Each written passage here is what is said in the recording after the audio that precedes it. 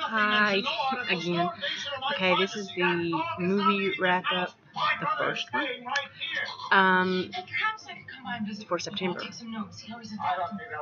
And I hope I can do this in 2 videos.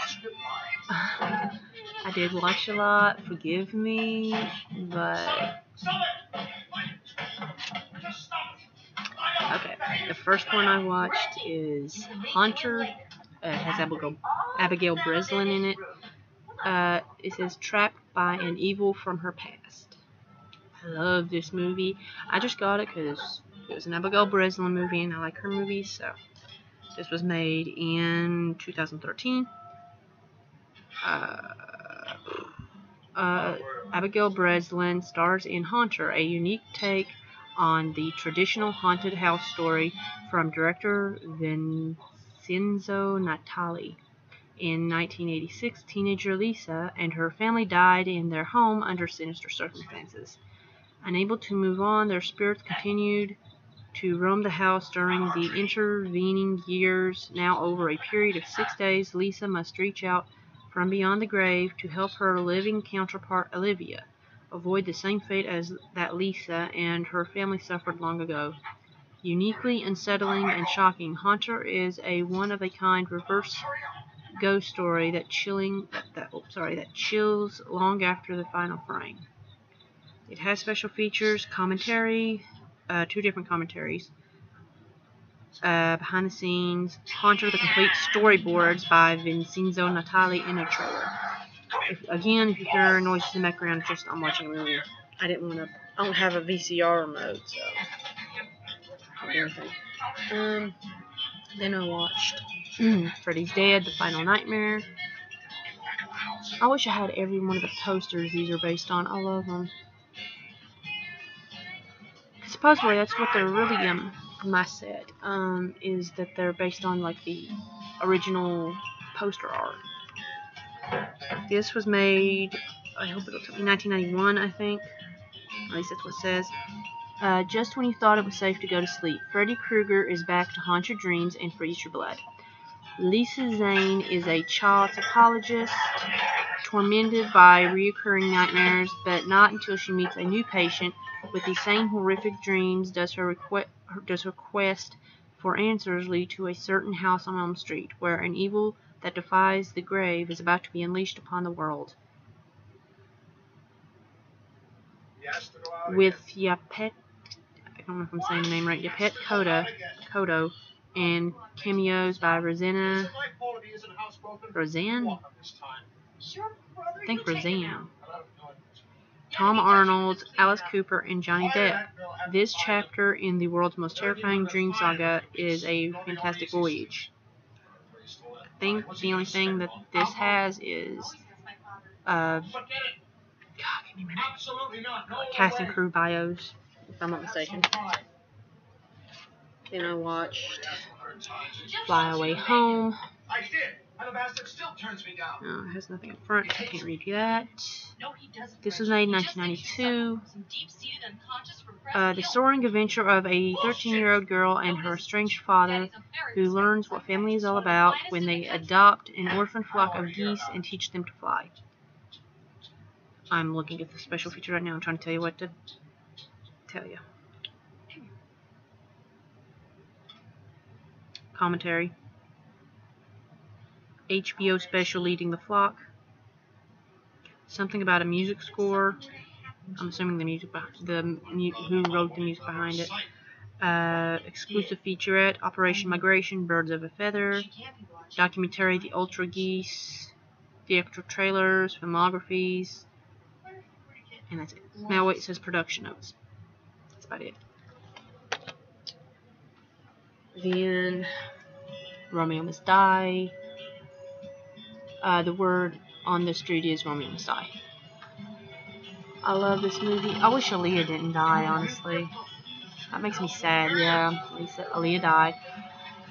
I just wish she could have lived. I would have loved to have seen her act and seen what she would have been like today and all that.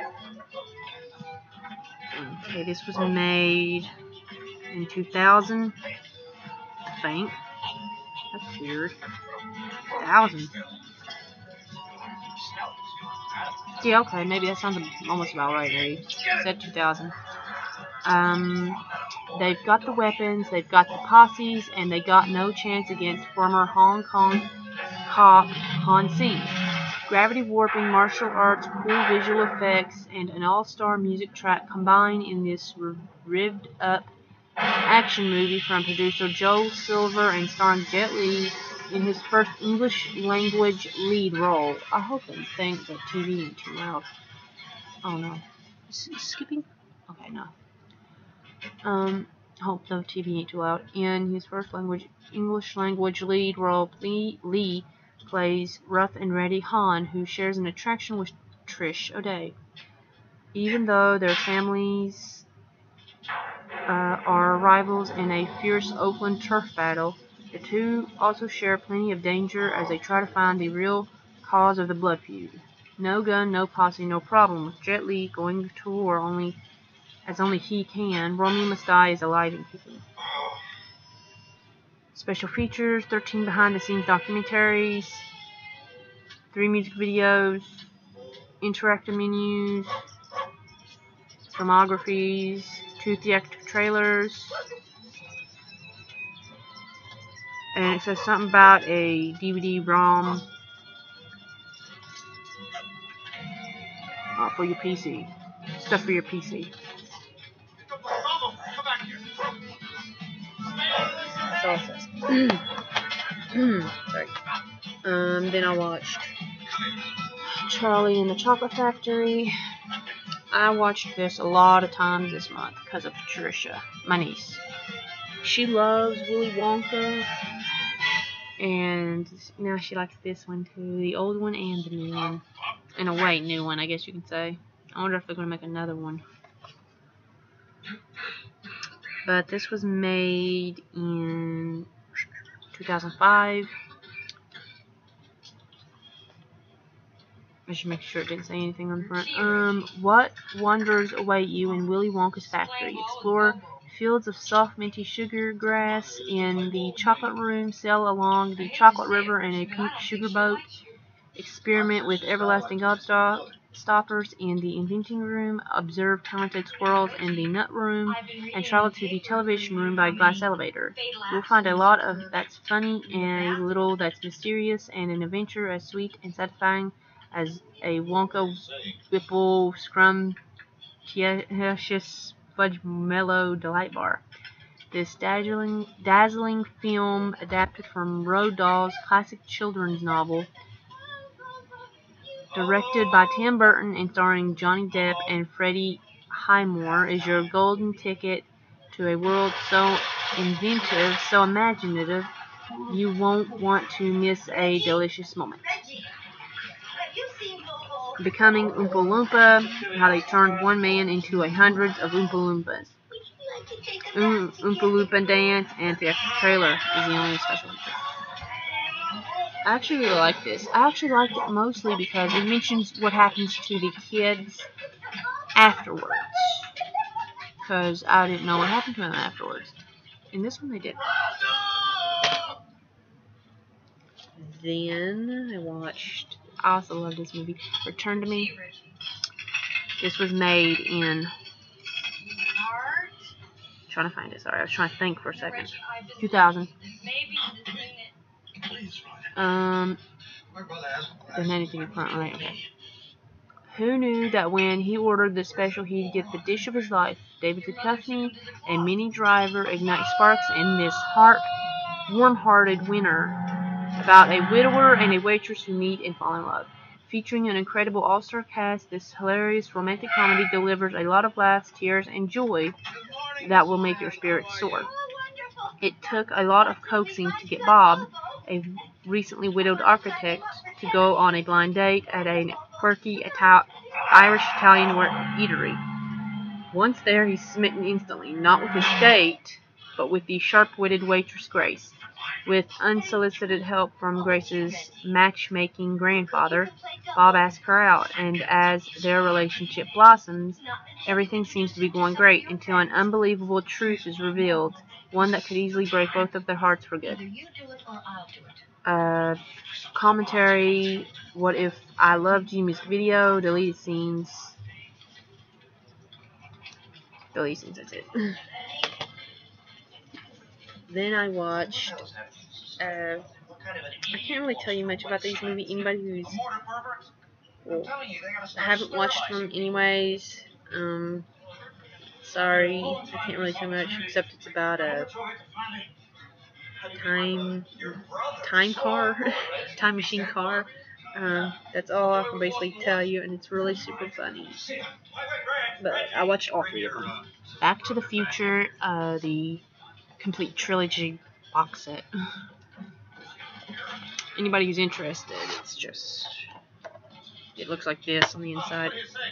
See, actually, I love this cover because it has, like, they're all on different little things.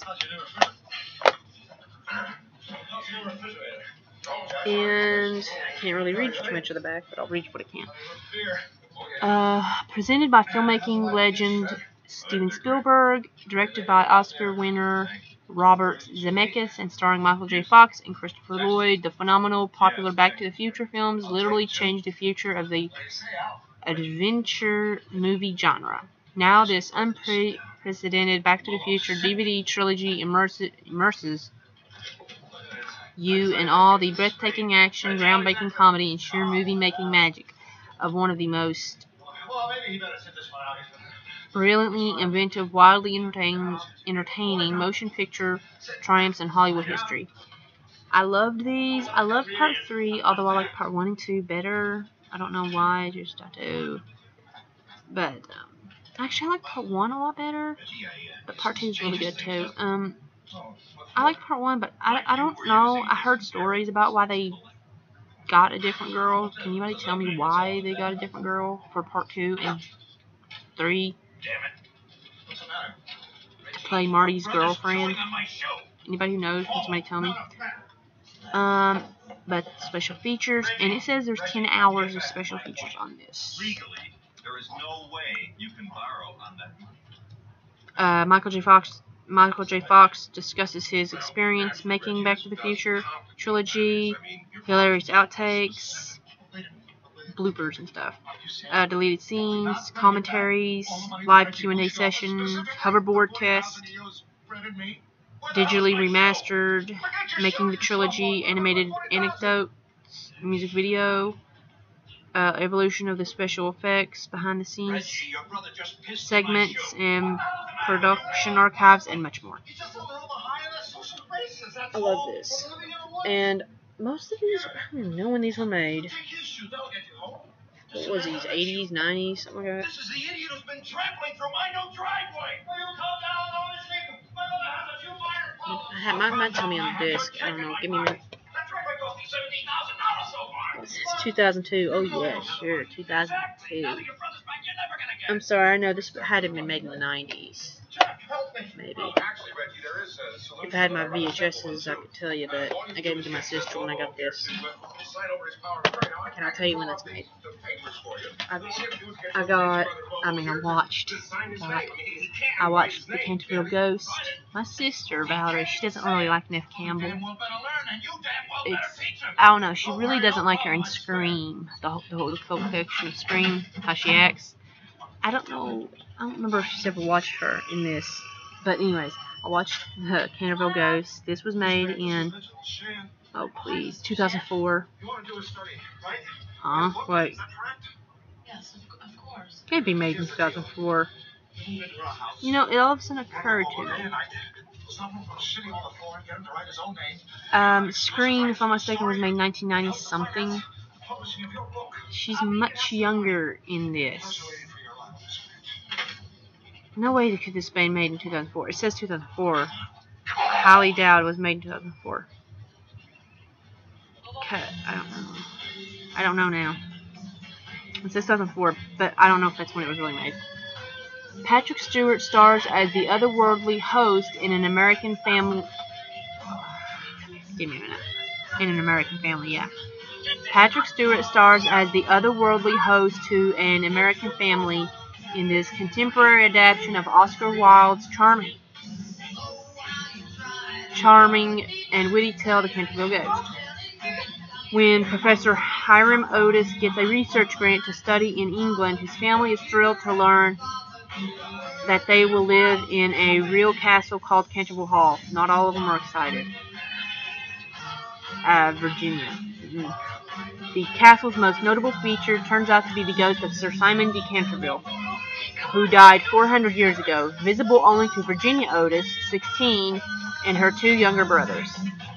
Though he goes through the motions of being terrifying, Sir Simon turns out to be a rather friendly fellow once proper introductions have been made. He gives Virginia helpful advice on her blossoming romance with Francis, a young neighbor, and even agrees to perform Hamlet, playing the role of the ghost, of course. Eventually, Sir Simon confides his situation to Virginia. He is doomed to haunt the castle forever unless a golden girl can be convinced to travel to the other world and plead his case before the Angel of Death.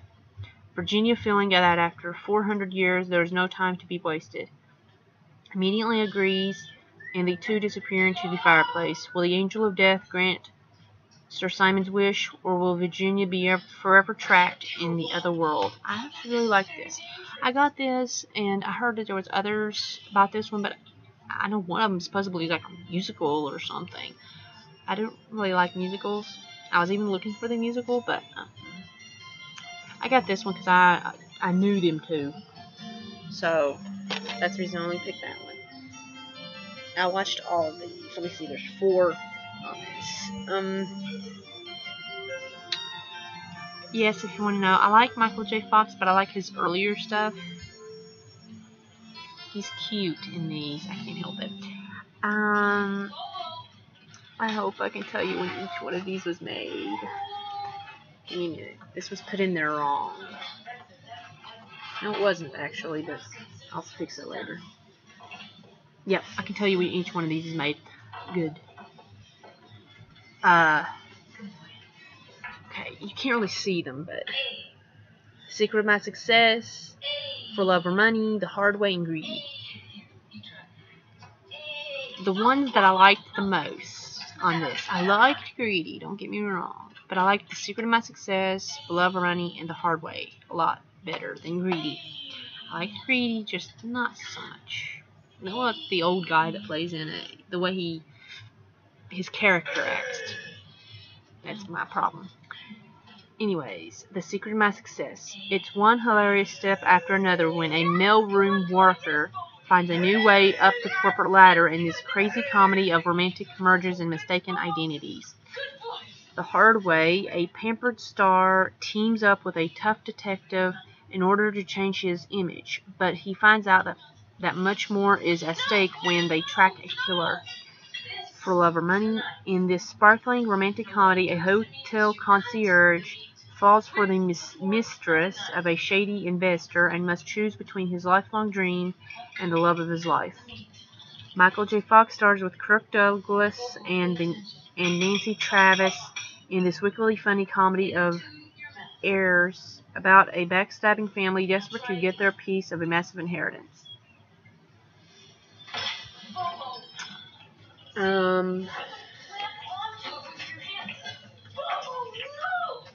Give me a minute. Okay. The Secret of My Success was made in 1987. The Hard Way, 1991. For Love or Money, 1993. Greedy, 1994. I really like that, though. Very good. Then I watched The Lost Boys, The Thirst. This one's my favorite out of all of them, except I like The Lost Boys first one too. Part 2, I liked it, just, I don't know, something about it, I guess. But I really love this one. This was made in, oh, please tell me, 2010. Good. The Frog Brothers are back for blood. That's what the front says. As the Lost Boys and Girls of San Cazador prepare to party under the blood moon, an alpha vampire conspires to turn these unsuspecting ravers into an army of the undead. The only thing that stands between him and the annihilation of the entire human race is the infamous vampire fighting Frog Brothers. Armed with double-barrel holy water balloon launchers and multi-arrow crossbow, Edgar and Alan Frog join forces to kick some bloodsucker butt in this latest high-energy, action-packed adventure in the Lost Boys franchise. Special feature: Charisma Carpenter hosts the Art of Seduction vampire lore. That's the only thing that's on here too. I just wish I'd know what happened on this one. You know, what is the new one? I heard they were supposedly planning on making a new one. I don't know. But what happened? You know, to the people it's on. You know, him and that girl, it turns out to be a wolf. And then I watched Blind Date and My Stepmother's an Alien. Why do I feel like I already did a video to this? I'm like having deja vu. I hope I didn't. Okay. Repeat after me. I think I can tell you. Yeah, I can tell you both the dates on this. The perfect blind date dissolves into disaster when Walter Davis is set up with gorgeous Nadia Gates in this sexy comedy caper. It was made in 1987, and I cannot tell you what's on this special features. Lies, I can't tell you. My Stepmother's an Alien was made in 1988. Sexy extraterrestrial Celeste marries astrophysicist Steve Mills as a part of a plan to save her home planet from destruction. Can I tell you about that one either? None of these I can tell you about the special features, basically. Then I watched Now and Then. A summer when four friends made a promise to return anytime they needed each other. That time has come. By the way, if you're wondering, yeah, anybody who hasn't watched this, Demi Moore plays these two. They play like she plays a younger version of her. She plays a younger version of her. She plays a younger version of her, and she plays a younger version of her. All I know is that out of all of these, I don't know if anybody else died, but I know she's dead. If I'm mistaken, some kind of cancer or something. Because I looked it up. I just wanted to see if anybody acted on anything else. I know she acted. She's acted in Law and Order SVU, I think. She's acted in a whole bunch of movies. She's acted in that TV show used to be on a long time ago, and I did not know about these two. And I know she's acted in a lot of movies too, so. Yeah, this was made in 1996. It's All for One and One for All, in this heartwarming comedy about the childhood mischief of four best friends who reunite after 20 years. Roberta, Teeny, Samantha, and Chrissy have been busy growing up, but they always remembered the promise they made to be there for each other. Now they're together again to relive the greatest summer of their lives.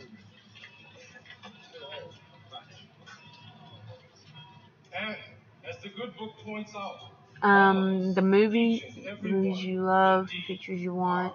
I'm trying to figure this out here. The actual trailer and filmographies. So that's about it. That's all it shows me. Oh, it's like in widescreen and full screen. You can choose what you want. That's about it on that. Then I went the book to this. I saw it. Nick and Nora's Infinite Playlist. Every night has a soundtrack.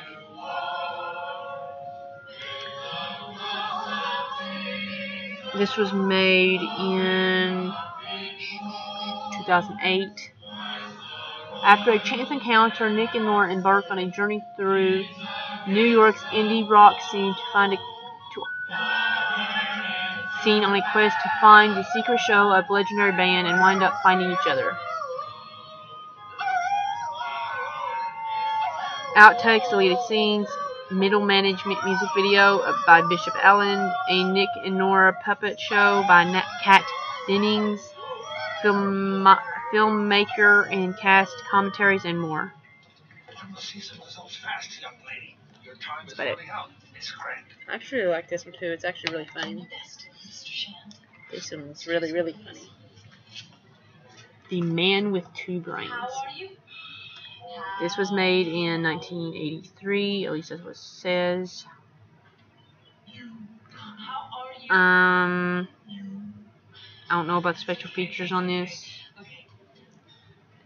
Anyone who doesn't think Steve Martin is one of the funniest fellows on the planet should have his head examined. As the man with two brains, Madman Martin is just the guy to do it. Playing Dr. Michael Harfur, famed originator of Ziploc screw top brain surgery, the good doctor pines for his late wife, but slinky siren Dolores Benedict sachets into his life and changes all that. They're soon married, but the truth quickly emerges. Dolores's beauty hides a calculating heart of stone. The situation is hopeless until another brain specialist, oddball research, offers a bizarre ray of hope. Anyone with half a brain will rejoice in the sheer lunacy of this sublime, silly farce, directed and co-written by frequent Martin collaborator Carl Reiner. Can't tell you about any special features on that one. Then I watched, this is actually, out of all the Children of the Corn, this one happens to be like one of my favorite ones out of it. I like part 4 and 5. I like all of them basically, but 4 and 5 are my favorites out of that. And I think this is for battle, like Roman numerals and stuff, but Children of the Corn, The Gathering, I'm not going to say the number on that, but this was made in, no way. It says 2011. That can't be true. Sorry. That means like 40 years ago. Yeah, right. I'm sorry, but I think it was made later than that. But it says 2011 in the back. It could be wrong, not me. But it could be wrong. I know it seems like later than that. It seems like if it is 2000, that's probably far back, maybe 90s. I mean 90s, 2000s, something like that, but not 2011. But it could be wrong, so I don't know. I wish I could have looked it up. Nothing can prepare you for the onslaught of spine-tingling thrills unleashed in Children of the Corn or The Gathering, a chilling chapter in the wildly popular Children of the Corn series. The horror returns when the children of a small Midwestern town are haunted by an unspeakable evil that lurks somewhere out behind the cornfields. A bright young medical student must solve the frightening mystery that plagues the children before a sinister stranger can claim their souls for his own. It's a pulse-pounding race against time and terror that will leave even the most die-hard suspense fans on the edge of their seats. Starring Naomi Watts and Mark Salling. Yep. Then I watched Fried Green Tomatoes. I don't know. Everybody thinks that her is her, but I don't know. I mean, it could be a possibility. I don't know though. This was made in 1981. And yeah, I actually grew up on this movie because my mom loved this movie. She had it on VHS. I said, well, I'm going to buy it for myself, and I found it on DVD. Academy Award winners Kathy Bates and Jessica Tandy star with Mary Stuart Matterson and Mary Louise Parker in this inspiring drama adapted from Fannie Flagg's best-selling novel. When an unhappy housewife befriends a lady in a nursing home, she hears a remarkable tale of laughter, devotion, and a special friendship that defies all obstacles in this heartwarming film from acclaimed director John Avnet. Commentary, Moments of Discovery, an original documentary exploring one of America's most beloved films. Take a journey with director John Avnet, extras Kathy Bates and Jessica Tandy, Mary Stuart Matterson, Mary Louise Parker, along with many others, through the experience of creating this memorable film. John Avnet scene specific notes, production photographs, poster campaign, and theatrical trailers. And I watched Fifth Element.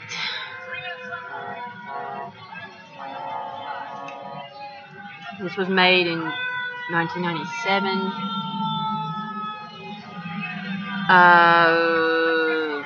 New York cab driver Corbin Dallas didn't mean to be a hero, but he just picked up the kind of fare that only comes along every 5,000 years.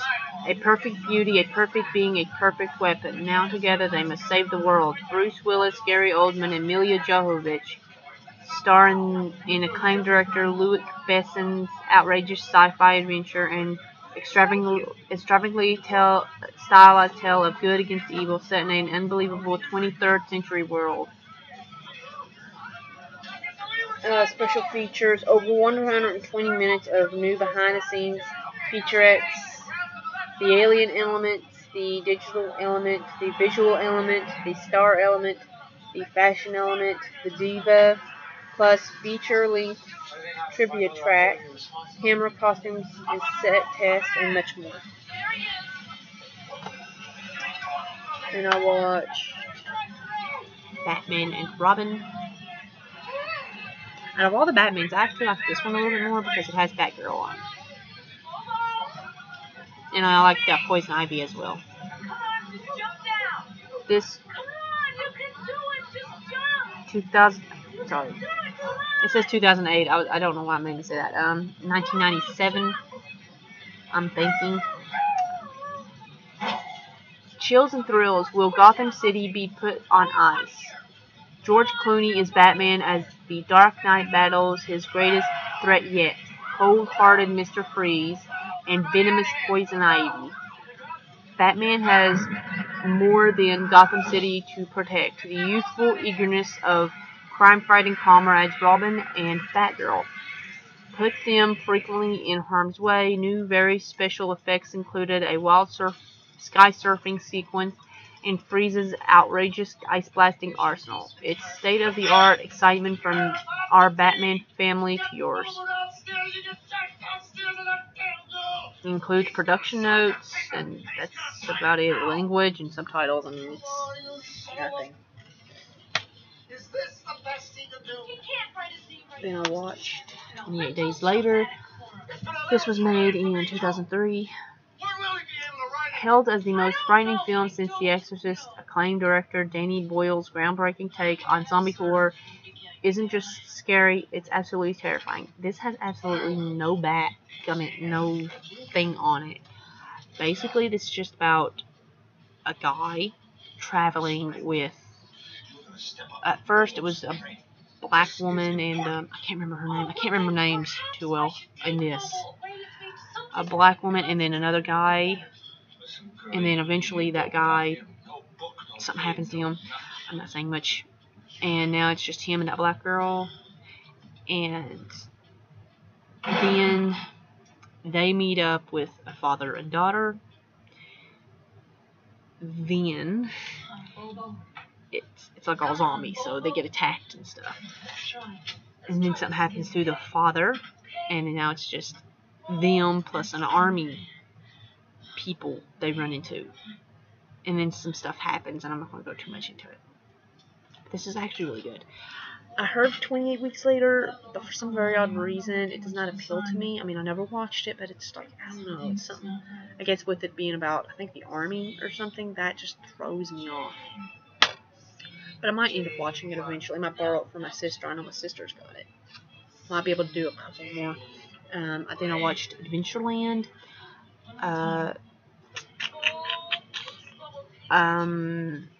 This was made in 2009, and I know they actually did another film together. A new film. What is that? I don't remember what it's called, but the two people in the front, Kristen Stewart and that guy, Jesse Einsberg, them two is doing a new movie together. From the director of Superbad comes Adventureland, a smart, witty comedy we can all relate to. When James Brennan has to cancel his dream summer vacation and make some money for grad school, the only job he can get is at Adventureland, a tacky amusement park where the games are rigged and the rides make you hurl, but it's where he meets Em, and his roller coaster ride to nowhere turns into the best summer ever, filled with a carnival of colorful characters and set to a killer soundtrack. Adventureland is the kind of adventure we all could get more of. Features, deleted scenes, Just My Life, Making of Adventureland, feature commentary with writer, just commentary. Direct, what I'm saying right now. Picture music selection. Listen, Reggie, I'm fed up. Not only do I have to pick up after you, your mother. Okay, I'm just gonna stop right now and then do another video. I hope I can just do. I'm thinking I can do two. See you in the next video.